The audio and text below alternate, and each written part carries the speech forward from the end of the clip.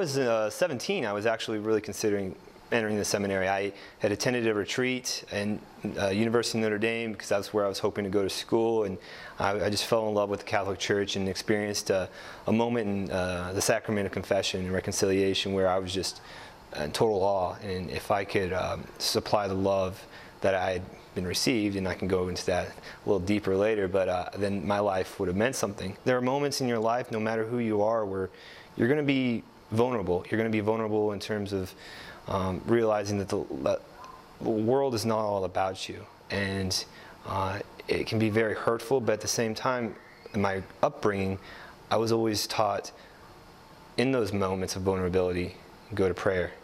And prayer was absolutely just a wonderful thing for me. One of the biggest holdups of proclaiming my vocation has been I was afraid I'd have to be a monk.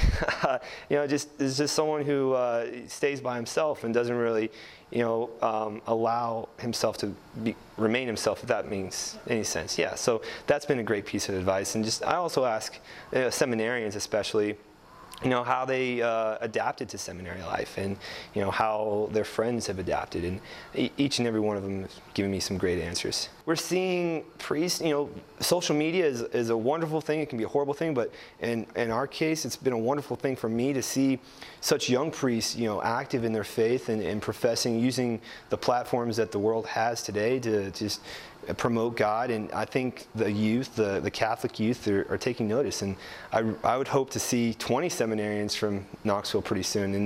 And another thing I could touch on, if this is going to be going towards the vocations, and other people who are discerning the call are seeing this, I'd say just be active.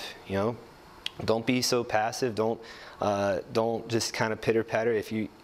To discern is to be active. That's something that another seminarian told me today, and I am hopeful for our diocese.